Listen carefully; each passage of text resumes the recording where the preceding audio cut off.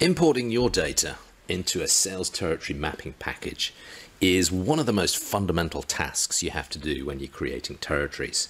We really realized this pretty early on in the development of AlignMix, and we've invested heavily in making the loading of data as quick and easy as possible for our users.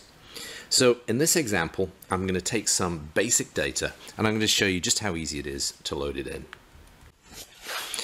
Here we've got 4 files. One of them is a AlignMix file, but the other 3 are data that you might want to load into AlignMix. We've got the standard zip to territory, we've got some account data or customer data, and we have a Salesforce roster.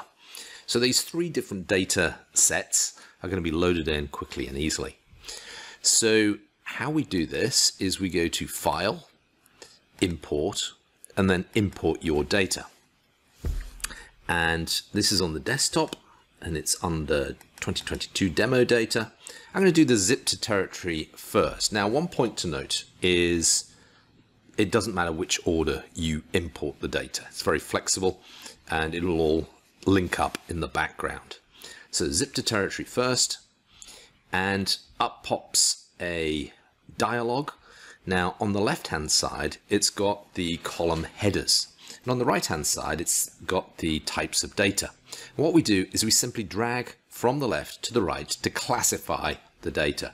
Now you might say, well, how do we know what the data looks like? Well, AlignMix has assumed that the data is on the first worksheet, and it's assumed that the top number 1 row is actually the headings.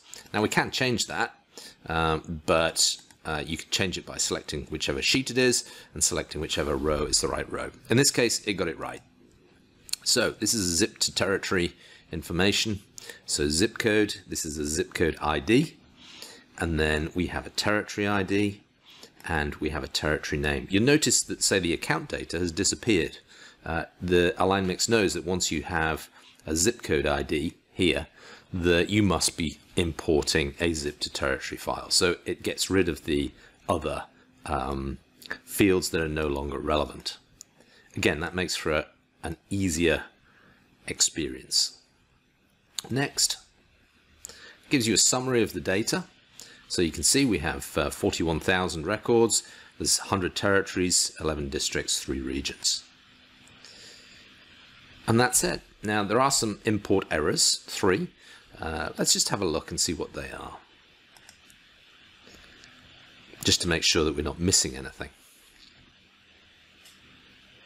And you can see that these are Canadian FSAs, so they've polluted the data somehow.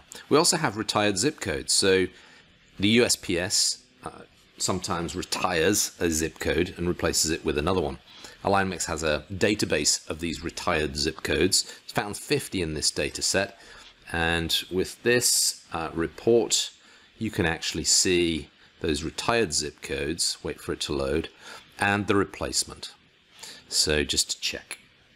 So nice and easy. Finish.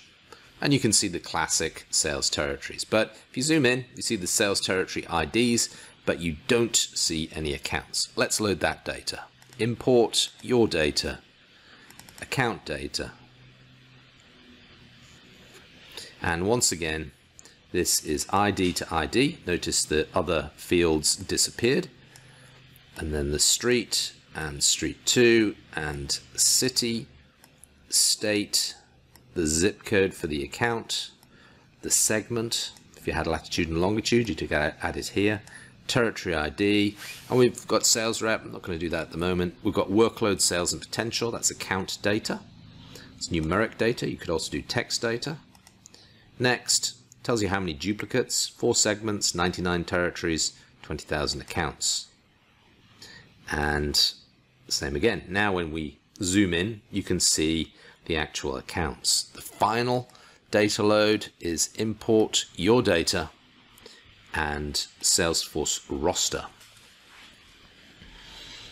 And here once again, this is the ID of the sales rep or the manager. So one thing I would note is that we're importing multiple levels here. Something unique to AlignMix. Zip code, the home zip code, and the assignment. The assignment is the person's assignment to the territory, district, or region. Now, because we have the job title, AlignMix is guessing as to what level each person is, and it's basing it on the job title. So it's filtered this based on rep, and this has the word district in it, and this has the word region. You can drag this to another level if AlignMix has got it wrong. Next, and there we have it. So there you can see now the sales representatives in their territories, shaded a little bit darker than the territory color, but enough that you can actually see and recognize that they should be in that territory. So that's the data load process, and you can see that we've gone through that in less than 5 minutes. It's a really easy process, and it's one thing that our clients tell us time and time again is just how easy it is to get the data into the system. Other systems are much more cumbersome. You have to do it in a certain order, and if you get it wrong, then you have to start again. So if you want to learn more, please go to the website alignmix.com and sign up for a one-to-one demo where we'll take you through all the functionality of AlignMix and show you how your life in sales operations can be much easier.